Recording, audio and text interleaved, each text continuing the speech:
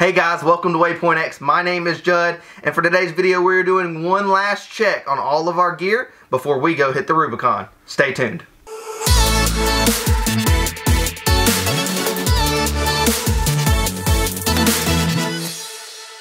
Welcome again guys, my name is Judd, and we just really do appreciate all your support. So go ahead and hit that subscribe button, leave us a like, leave us a comment, hit that bell for all the notifications that have to do with Waypoint X. So we're going to start right here in the back. Most of our gear is right here in the rear of the Jeep. So let's get started. So like we said, we are going to the Rubicon Trail. And we'll be hitting some trails beforehand and after the trail. So we got a nice new fancy top. Like it. It's awesome.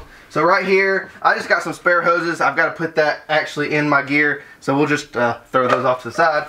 But right here we've got some recovery gear. Now most likely that's going to be up front with us, but we were just trying to get everything in here. What we have in here, we've got some gloves, we've got a Factor 55 soft shackle, we've got a 20-foot toe strap, and we have a ARB snatch block. So that's for that guy. Next we've got our first aid kit.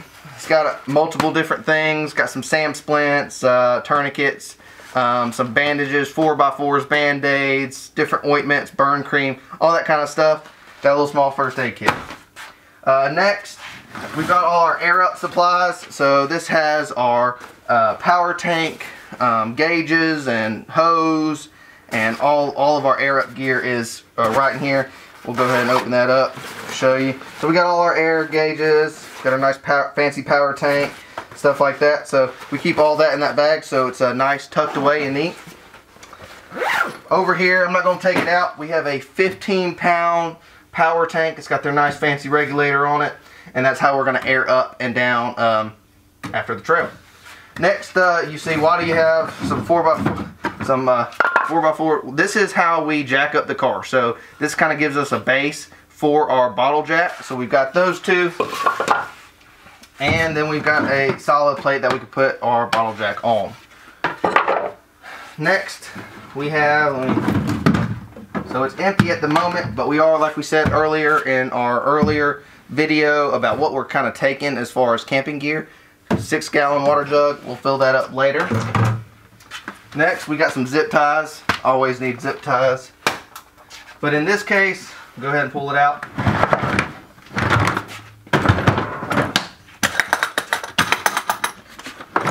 So in this case, you kind of see we have an assortment. So we are bringing some extra U-joints. Our buddy Clayton is bringing the U-joint tool. So we got some U-joints. We've got all different kind of pliers over here. All assortments, needle nose, cutters, anything you need. Got extra bolts. More extra bolts, some hose clamps. We got Loctite and anti-seize, everything. We got Sharpies, little screwdrivers, flashlight. Picked up these from O'Reilly's. They're like Gojo, but in a pouch. So like to rub get the grime off your hands, something that a wet wipe won't do. I think it probably has sand in it, so it'll get all that grime off of you. And then we have flatheads, all types of screwdrivers, Phillips heads, just kind of assortment of screwdrivers. So that's this case.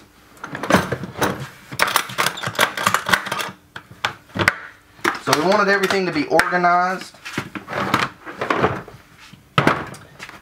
So here we've got our, kind of stuck in there, but this is our jumper cables, nice and long, so we don't have to be nose to nose to a car. We can actually I can actually back up to a car and still jump somebody off. So they're pretty long. Now we are bringing an assortment of fluids. Right here in the front we do have like extra nuts and bolts for the Jeep, track bar bolts, all kind of different bolts and nuts and all kinds of things. Look, Caitlin, I found our extra strap. We've been looking for that. We knew it was somewhere. That's the strap to our sway bar up front. We just found it. We've been looking at all night for it. But what we have in here, we have 80W90 gear oil. So front differential, rear differential. It doesn't matter if you need oil in it. We've got it. Got another one right here.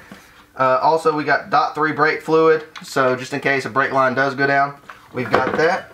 We've got 3 cans of brake cleaner. Another buddy of ours is bringing some transmission fluid, so we just have a quart of it. We have 2 quarts of power steering fluid, so we are running that PSC power steering pump and reservoir, so we need to carry our own power steering fluid, so we have 2 quarts of that. We have 6 quarts of engine oil just in case. We hope we don't need it, just in case, and we will be bringing a, I forget the name of it, but we will be bringing an oil filter, K&N, I think it is, not sure. Lastly, we have some coolant.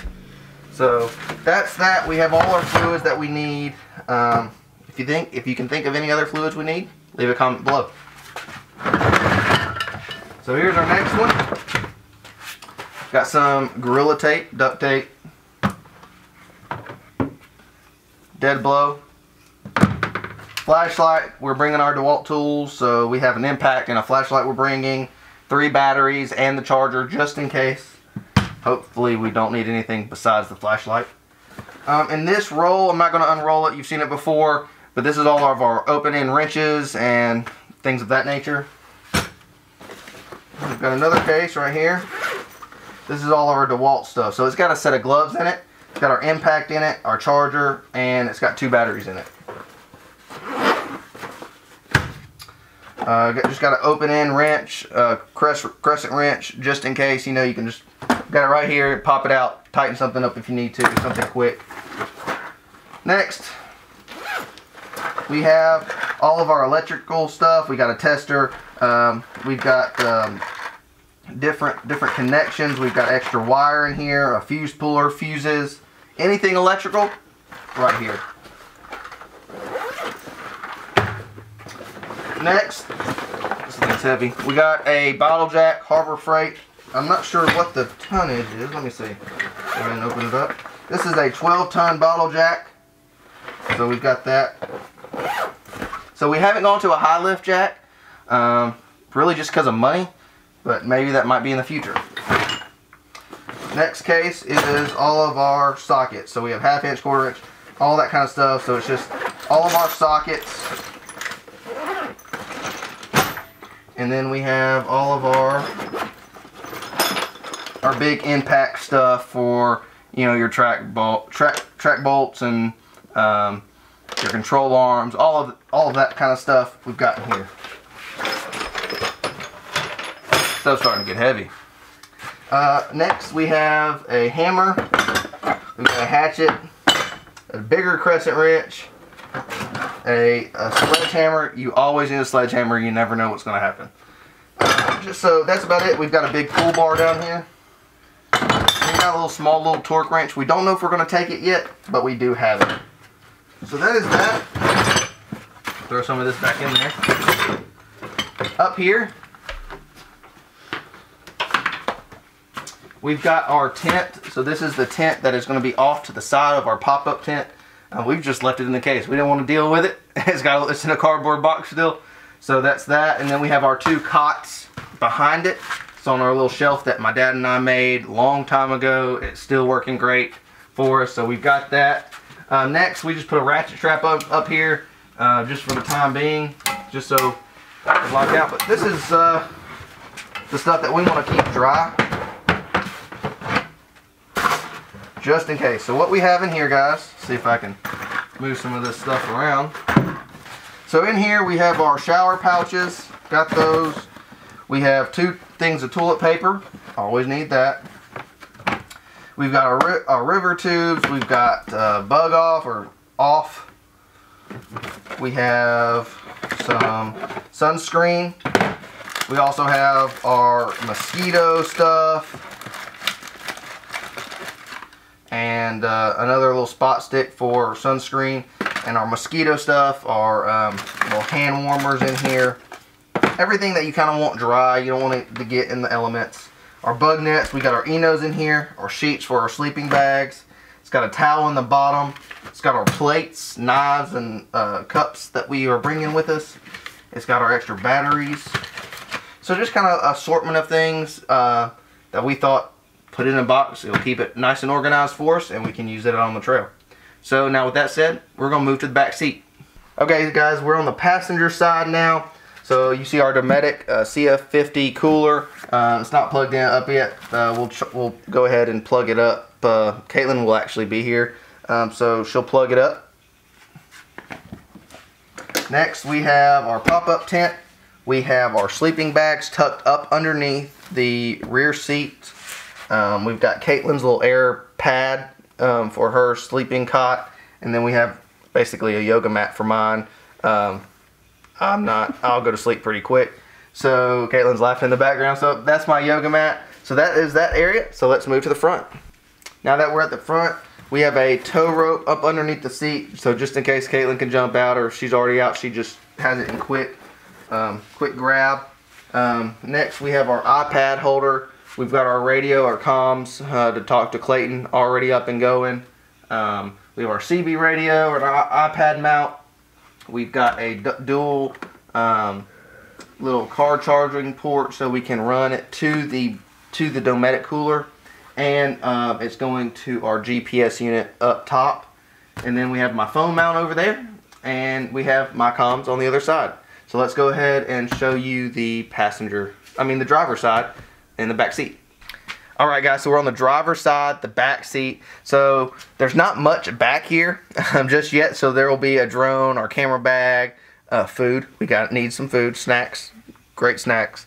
But most of the time it's just going to be our clothes and stuff like that. We do want to keep it open just in case somebody on the trail does want to jump in with us, trail guide of that nature.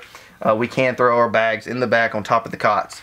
But what we have in the floorboard, underneath the seat, we have our sleeping bags, we have our trail chair, and trail table, trail chair, and the other trail chair is under there as well.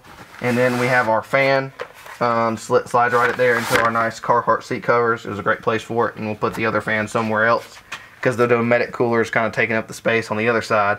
But that's kind of where we're at. So let's go back to the back and finish up this video. Alright guys, so that is what we're taking with us on the Rubicon trail trip. Now, what we are doing, we'll be having the truck, so we'll be putting our clothes in there for the majority of the time, and then we're just going to take another duffel bag and just take the clothes that we need for the trail with us, and then leave the rest of the clothes in the truck where we drop it off at. And so we just have what we need for the trail. So that's basically what we have. If you think we're forgetting something, I promise you there's tons of Walmarts between here and there, and we can definitely stop. So leave a comment below for us. We really do appreciate your guys' support. Thank you for tuning in. So go ahead and hit that subscribe button, leave us a like, leave us a comment, hit that bell so you can get notified when all of our videos are upcoming. There will be plenty of video footage of all of our trails before the Rubicon, and after. So we really do appreciate it, guys. Y'all have a great day.